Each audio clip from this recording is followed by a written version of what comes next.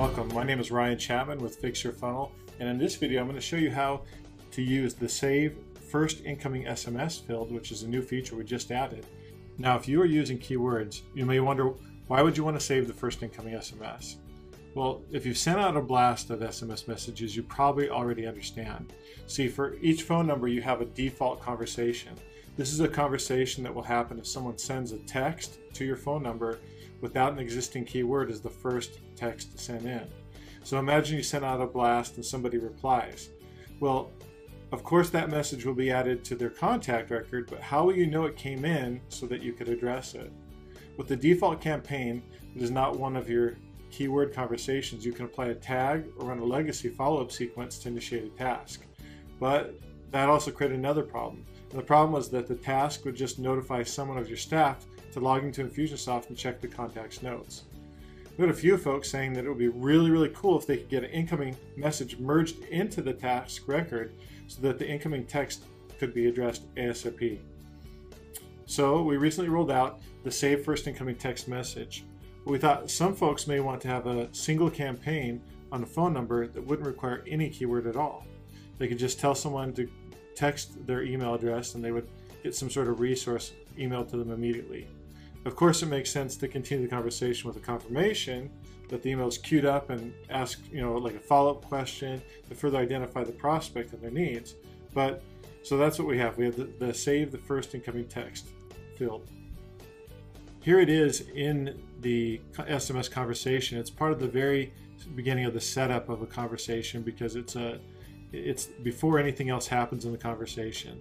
So here I've created a field called Instant Notification 3, and I use this one to save an incoming text message to my number here, 621-8199, and this is my default message. I use the keyword default on my default conversations just for my clarity. I know I'm not going to use the keyword default anywhere else, and it allows me to quickly identify it.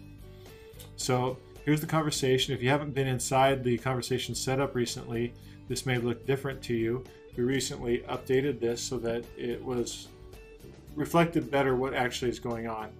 So you see right here we have incoming text are in gray, your outgoing responses are in green, and then the application of a follow-up sequence, like adding a contact to a follow-up sequence or applying a tag, shows up in between. And this is where it actually happens. So when the first incoming message comes, I'm saving it to Instant Notification 3.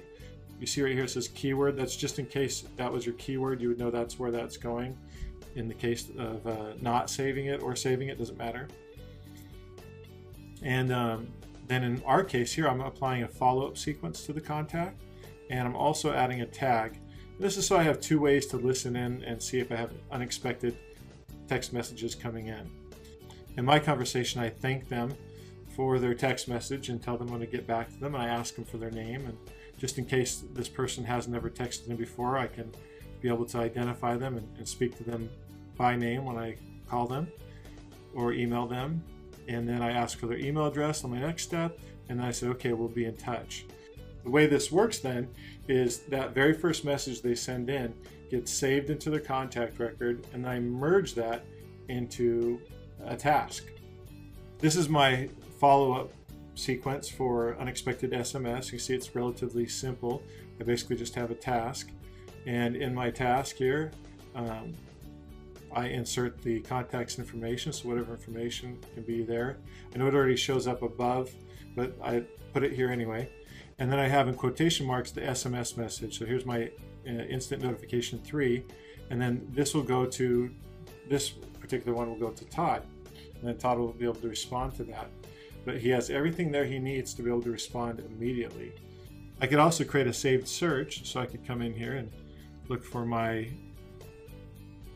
tag that I was using in the campaign, and I can do a search. And here's my saved search. I can see then that Todd has asked a question, so I could listen in basically, either on the tag or wait for the task to go to somebody. But either way, now I've got this information available. If I come in here, I'll be able to look and see in, let's go ahead and look at his record. So here we go. Instant Notification 3. There's Todd's message that he sent in.